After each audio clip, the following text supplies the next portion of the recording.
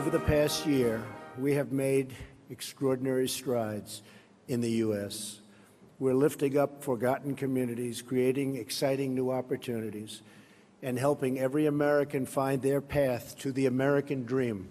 The stock market is smashing one record after another and has added more than $7 trillion in new wealth since my election.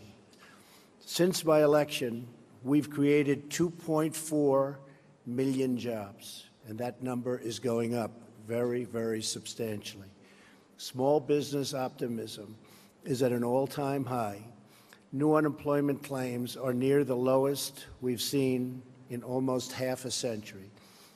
African-American unemployment has reached the lowest rate ever recorded in the United States, and so has unemployment among Hispanic Americans.